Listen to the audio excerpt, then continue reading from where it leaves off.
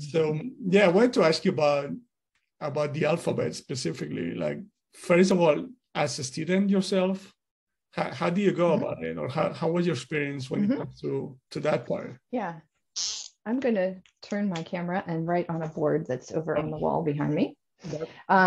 So there, I'll write the same word in Chinese. Let me think.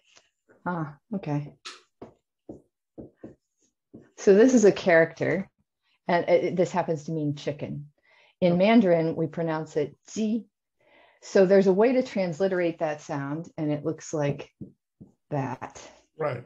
So they do use an alphabet in the pinyin system of transliterating Chinese, but there's nothing here that's like an alphabet. There's nothing in this character that tells me it sounds like that.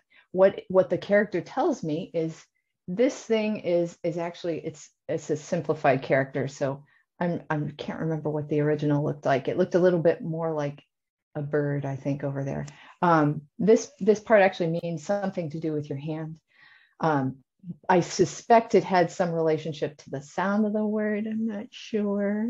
But often there's a part there that will either remind you of the general gist of the sound, something similar to the sound, and something else in there will remind you of the meaning. Often 85% of the characters are like that. So over here on this side, which I never write very beautifully, that part is a bird. And maybe you can see the bird. Here's the head up here. Okay. And there's kind of maybe the wing here, and sort of the front of the bird, and eyeball right there. Yeah, so that appears in many, many different characters for something related to some kinds of birds. So when you find out, oh, that's chicken, and then there's this part there, okay, that's going to trigger my memory. It means some kind of a bird. Oh, it means the part that maybe sounds sort of like that.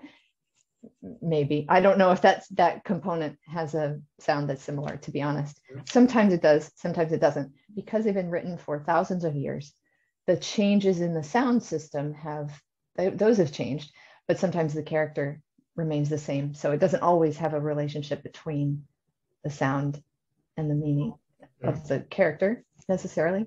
But so there is some guide. But Chinese people do not read this as if this is the language. This is like when we look in a dictionary to look up English words, there's the phonetic pronunciation of the word next to the spelling of the word. This is like that pronunciation of the word. This is the real word. And so if you're not reading in characters, you're missing a lot. You're just getting sounds of Chinese, and you're not connecting to the meaning and the historic connections that the language has within itself.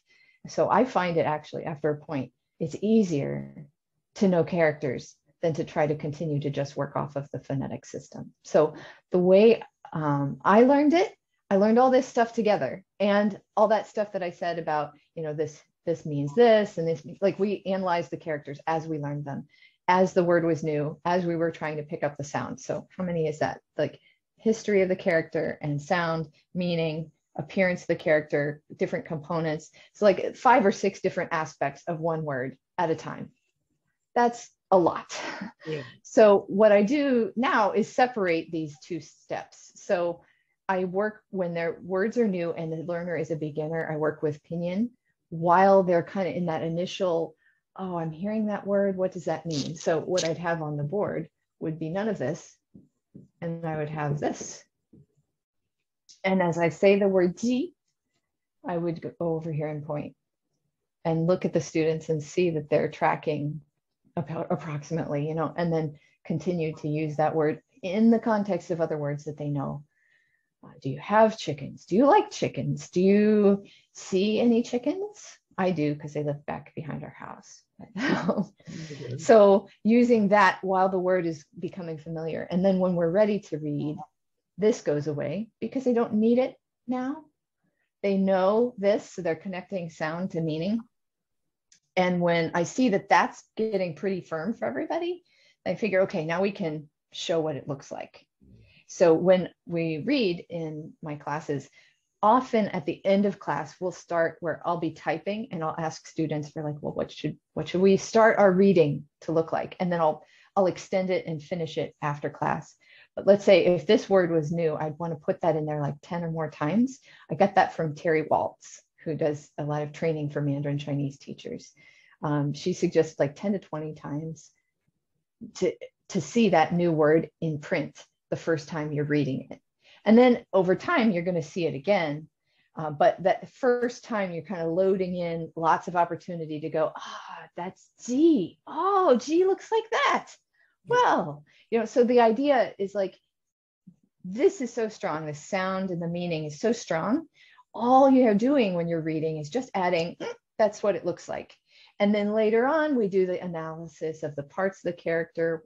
Where's maybe the historical development of the character, if that's fun for students, or there's a good reason to do that, rather than doing it all at once. So it also, like a researcher who is actually one of my dissertation committee professors, thank you, Dr. Michael Everson, he talked about it being a process view of reading.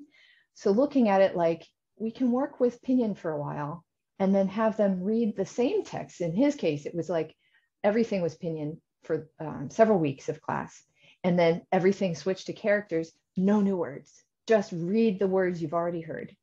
And so his idea was like, if we can give them that first experience just with oral language, like a Chinese child, and then add the reading when they have developed some language ability, then that's going to be better for them than try to do it all together. Because, 5 different things about every word is very burdensome. Mm-hmm. But I was thinking, do you think the Pinyin part is a necessary stepping stone, or could you go straight to character equals chicken, or character equals and a picture of a chicken? I'm just thinking about it. In the case of some immersion programs, I've heard some do that, like with like kindergarten and first grade kids. And I think that in China, that's the way they do it too. Let me think. In preschool, I think they just show them characters. First grade, I believe they also are just looking at characters. And then in second grade, I think, or maybe it's first grade is the transition. They start kids who are already kind of semi-literate in characters, and they see them everywhere they go. So there's constant exposure to characters. Their minds are tracking with characters in a way you and I would not so much growing up in an environment without characters around us all the time. Right. So in the case of like a Chinese child, I think that's where they start. And then they do add Pinyin afterwards though, because they want standard pronunciation across the country of Mandarin. So there are regional dialects that still exist, but in order to communicate across the whole country, they have a standardized language that people are all taught. So Pinyin comes in for that. Okay. For Westerners who have an alphabet background, the problem, I think, is not so much using Pinyin, but it's using Pinyin over the character and showing that all the time, and trying to expect someone who's trained to read alphabet languages, just ignore that. Yeah, not going to happen. You're not going to happen. So if you want me to read characters, don't show me Pinyin with it. I mean, absolutely. Yeah. Like if you have both, it's like watching a movie in the target language with subtitles in your own native language. Your mind's gonna go to the native language, right? Yeah, naturally, it's where you're stronger. Yeah, and Chinese teachers, if anybody's watching, they'll say, but in second grade in China, this is what we give students. We do give them a text that has characters and Pinyin, and they do fine. Again, who are those children? What is their language exposure? They are fluent in Chinese already. They have the ear for Chinese already. The language makes sense to them. They're growing vocabulary, but they know Chinese. Your non-native student who has 100 hours of class time per year, or 150 maybe, that student does not have this strong language in their mind that they have grown from their birth. And so they are a different kind of learner than a native Chinese child who's exposed to language all the time. So when the second grader also, who has seen characters from their birth, constantly surrounding them and seeing mom and dad or family or their teacher reading things aloud from signs on TV. If you watch TV in China, everything is subtitled in characters. It's to promote literacy. So kids grow up constantly seeing this. Their minds are not going, what is that? like an alphabet trained mind kind of has a natural reaction, like to see the difference in characters is really kind of challenging at first. Right. They need more time.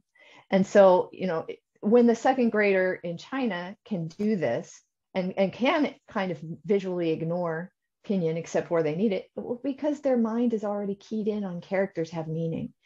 And I did not have that background. And so I think the approach can differ to get to the same goal, which is reading texts that don't have this and just reading characters and reading it and connecting to the sound of standard Mandarin. Right. So that's my plug for Chinese reading. There we go.